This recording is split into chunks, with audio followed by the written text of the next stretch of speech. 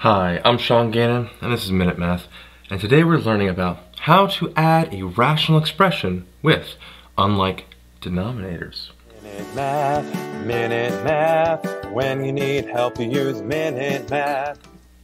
We're given this problem right here. We want to add 3 over x minus 3 plus 2 over x minus 2.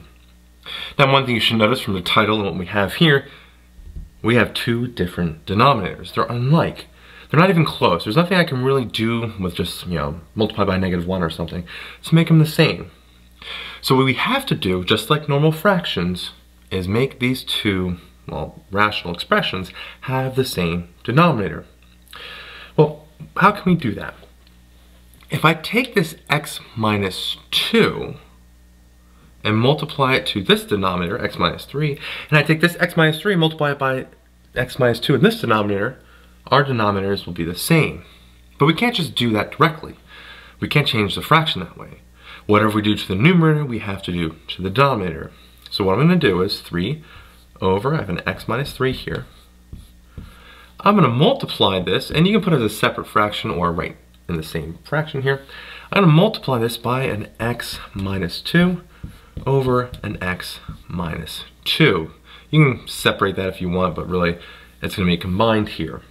And now we have a denominator of x minus 3 times x minus 2 plus, now we need to do the same exact thing to the second fraction. X minus 2 here, we're multiplying this by the other denominator. X minus 3, x minus 3. Now this won't always be the fastest way to do it, or the best way, but it always will work. So it's a good idea to have this in your back pocket. So now I want to simplify where I can. And here's a little pro tip. We're going to leave the denominator unsimplified to see if, it's already factored here, right? X minus 3, x minus 2. So I'm not going to change that unless I have to later. All right. Numerator, 3 times x is a 3x. 3 times a minus 2 is a minus 6 here. Plus, now remember, this denominator is all the same, right? We have an x minus 3 here times an, x minus 2 in the denominator. There's 2 parentheses. Second one here, multiply 2 times x is a 2x. And 2 times minus 3 is a minus a 6. All right, see if we can combine our like terms here. Numerator, 3x and a 2x comes out to be a good old 5x. Minus 6 here is a minus a 12. Over an x minus 3 and an x minus a 2.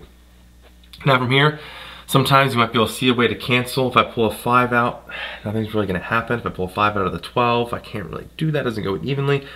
They don't share a common number that we can just pull out there to get maybe x minus 3 and x minus 2 to cancel. So we're actually kind of done here. This whole expression simplifies to be a 5x minus 12 over an already in factored form in the denominator, x minus 3 times x minus 2. Well, I hope you learned something here on how to add a rational expression with unlike denominators. If you did, make sure you like this video and subscribe to our YouTube channel. This helps us make more of these free math lessons for you and for everyone else. So as always, thanks for watching.